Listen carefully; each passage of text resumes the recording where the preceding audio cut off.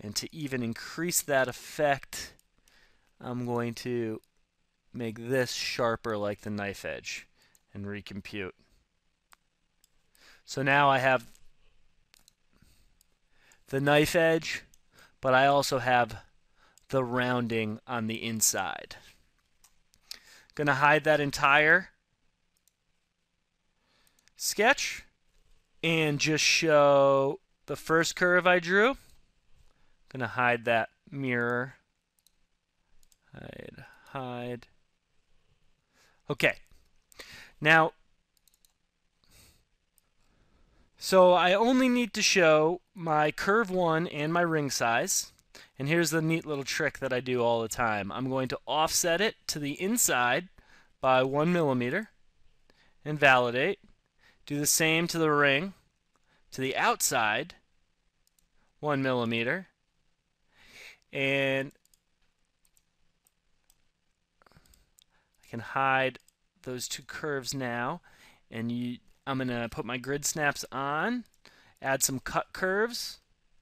Cut curve goes like that, and let's say like that. Validate. Going to move this one up to where they intersect like so.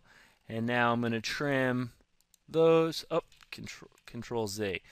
I have a problem. This curve is not planar, so it will not trim by that curve.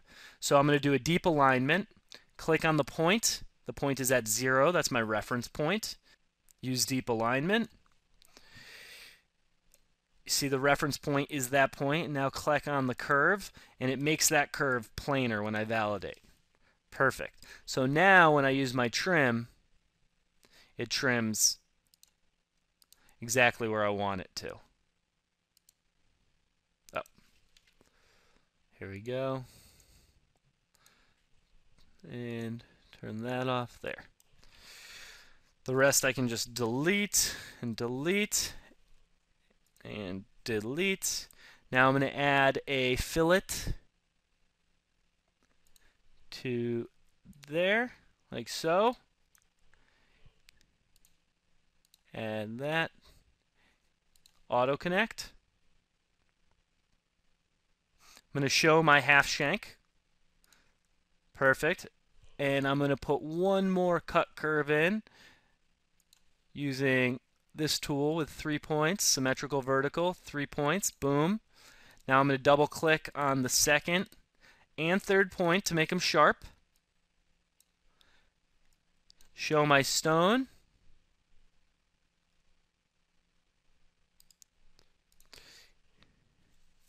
Just like that. And now I can crop and punch here. Validate.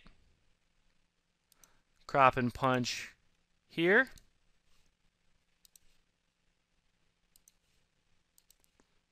Validate. I can hide my sketch completely.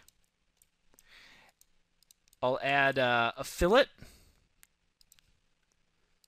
Like that and like that.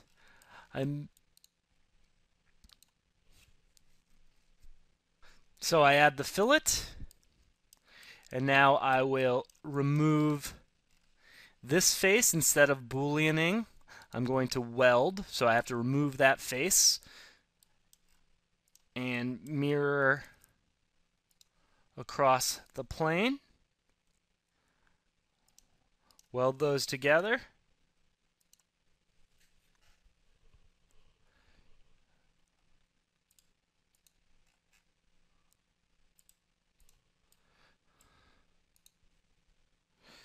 And perfect. I've made a lovely, lovely shank very quickly using a 3-rail sweep.